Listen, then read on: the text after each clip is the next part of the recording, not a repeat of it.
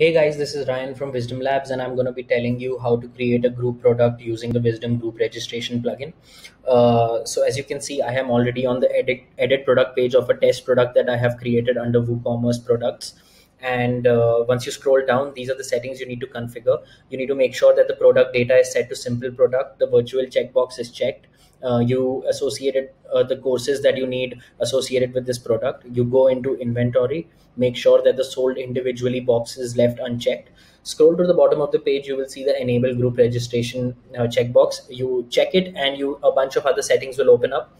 The first setting, allow users to check enable group registration on the front end, allows these potential group leaders to essentially select whether they want to purchase an individual product or a group product.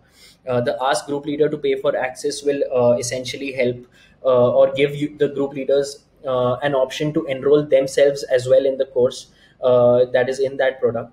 And once this is left unchecked, the group leader will essentially be auto enrolled in that course without having to pay for his or her seat. If this is checked, the group leader will obviously have to pay for their seat as well. The unlimited members will help the group leaders to purchase unlimited seats of that particular product. And the bulk discount setting has another video altogether. Make sure you check that out as well. So all I'm going to do is hit update and then view the product on the front end.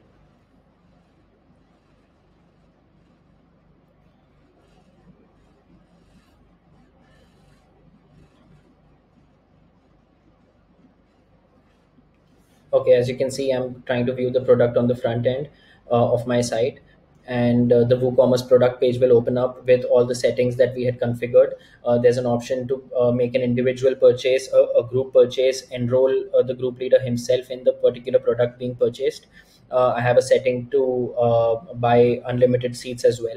So let's say I want to purchase 10 seats of the product. I have named this group Ryan Test, and this is what essentially the group will be named once once it has been created on the back end. So what's going to happen is, as soon as I make this purchase, or let's say as soon as I place this order, a group will be auto created in the back end of your WordPress with this user as the group leader who is making the purchase. So let's go ahead and check that out. So I'm quickly going to place the order. I proceed to checkout. I put in my details and I place the order. Okay, so once the order has been placed, the order goes into the processing status in the WordPress backend. The admin typically has to go to the backend and change the status from processing to completed. There is also an automated way to do this by downloading the autocomplete WooCommerce orders plugin. You can download it from wordpress.org. Okay, so this is my thank you page for WooCommerce, and as you can see, our plugin brings this proceed to group button over here, using which the group leader can directly enter the group's dashboard. So I'm going to go to the group's dashboard. Okay, so as you can see, I am already the group leader of this group called Ryan Test. I can click on it and edit it and manage this group from here. As soon as I click on it, the group's dashboard will open up where I can enroll new users, create a group code for enrollees to enroll within this group, the reports tab to check reports for my students and stuff like that. So there's another video that tells you all about how to use the group's dashboard. Make sure you check that out as well. If you have any questions regarding how to create a group product, please let us know on helpdesk@wisdomlabs.com, and we'll be more than happy to help you out. Thank you, guys.